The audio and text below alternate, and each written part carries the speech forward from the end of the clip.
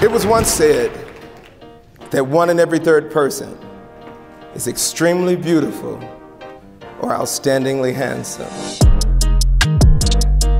Look at the person on your left, now on your right.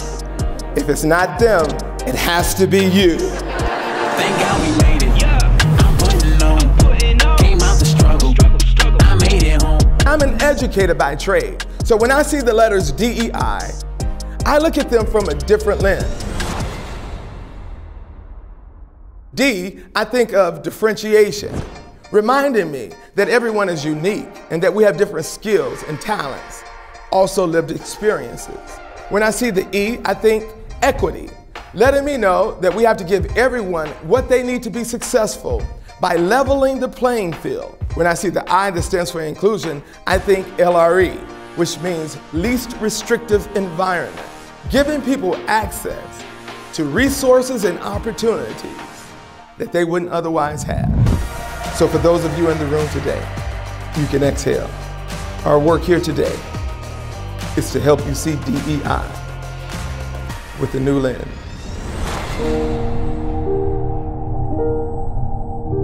I grew up on the south side of Chicago. My brother and I were two of the most recognized drug dealers on the south side, until one night something happened that changed our lives forever.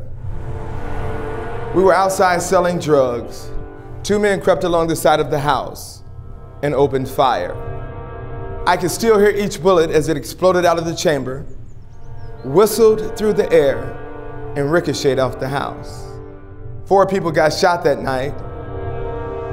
I know those bullets were intended for my brother and me, but we survived. I contemplated suicide. The life I had known, I didn't want to go back to. I know I needed to change, but I had no college training. The new life I wanted, the people there wasn't ready to embrace someone like me because my lived experience was different from theirs.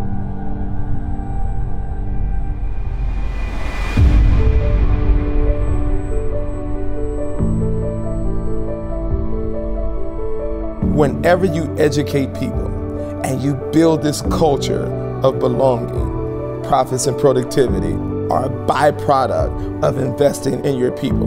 Companies that are in the top quartile in both racial and ethnic diversity are 35% more likely to have financial returns above the industry median.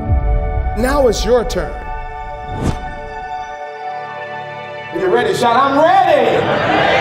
All right. When people feel like they belong, they bring a voice to work. When people feel like they belong, they bring more of their true selves. They see their co-workers with greater compassion, and it spreads.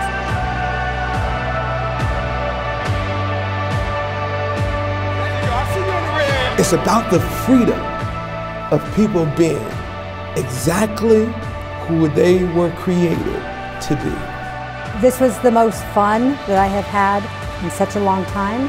When people feel like you care for them beyond the work they do for you, they care more about the work they do for you.